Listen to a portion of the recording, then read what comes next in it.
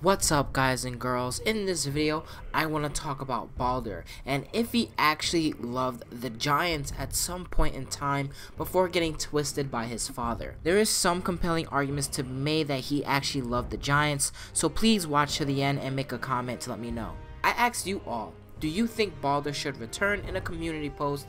And as always, I like to really show off these community posts in my videos. Most people, 56%, want Baldur to come back. And I find this very interesting. He's probably one of the best bosses in the entire God of War saga. Even though it may not seem like it in God of War 2018, Baldur is actually the God of Light. In the real mythology, he has a reputation of being loving. Everybody loves this guy and he loves everybody. He tries to share as much joy to the world as possible. That's why when I first played through God of War 2018, I had a very hard time really accepting that this was actually Baldur.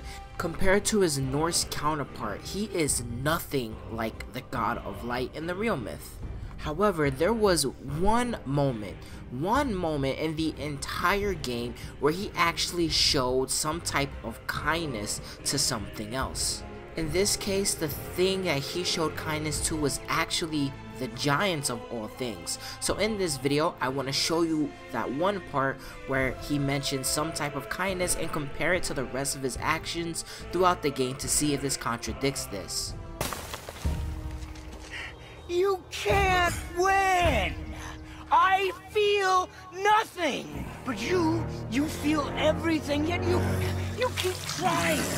I'm not my brother, and if you'd given me what I wanted, it wouldn't have ended this way. I'm not my brother. I'm not my brother.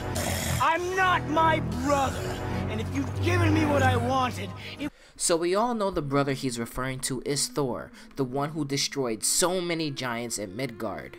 If you don't know, Baldur's mission here was to come and find a giant who was rumored to be living in the forest. As soon as Kratos destroyed the protection runes, Baldur tracked them down easily.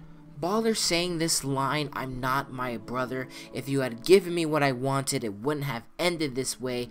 I think it's him referring to Thor destroying all the giants needlessly, that he didn't need to destroy all the giants, that is Thor just doing what Thor wants. But Baldur is clearly making a statement saying that I'm not Thor, I don't just kill for no reason. Also, Baldur has been manipulated for years and years and years by Odin. There are several key things that really point to this. One, Corey Barlog, another one in the game, Amir mentioned this, and once in lore and legends. Let me actually show you guys that right now. Ready to process that, right? She's still dealing with the fact that Odin is a giant douche, right? And the things that he did to her, right? Because he's the psychological warrior, right? Odin is kind of this character that he's not about punching you in the face, right? He's about, you know, the psychological manipulation of saying, we're going to get a divorce and I'm going to make your son choose me, right? How messed up is that? Yeah. Odin must have convinced him that following you to Jotunheim would bring his cure. Lies, I'm sure. And last in lore and legends, there is a passage that says Baldur hates his mom so much he stays in Asgard with his manipulative dad. Is there any moments in the game that really contradict that Baldur didn't love the giants at some point? When he knocked out Yarmungandr, a giant, he only did it just to lure out Kratos and Atreus, which actually worked. I had a feeling that hurting the big snake would bring the two of you out in the open. During their first meeting, Baldur uses sarcasm, saying, "You're supposed to be so much smarter than us, then why are you here in the forest like a coward?" And here I thought your kind was supposed to be so enlightened, so much better than us, so much smarter. And yet you hide out here in the woods. In this scene, he never really insults the giants either. He just can't believe that a giant will be living out here in the woods, again because he believes Kratos is the giant they're searching for. Much later in the game, after realizing Kratos wasn't the giant, Baldur attempts to take Atreus because Odin believes that since Atreus is part giant, he can show him the way to Jotunheim, and Baldur kind of compliments Atreus. All this time I thought I needed you. But you're just meat. Turns out the boy is the brains.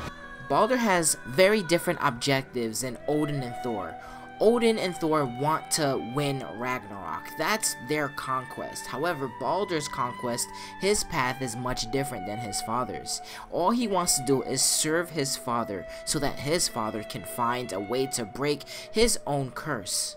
I do believe that Baldur is a lover of the giants. He loves the race, but again, he's just been manipulated and twisted so much over the years that he will do anything his father wants just so he can have a chance to feel again. That's all he wants.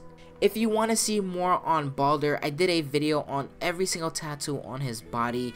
Think of that as a part 2 to this video because that really shows how much pain he's really going through as an individual. Thank you all for listening.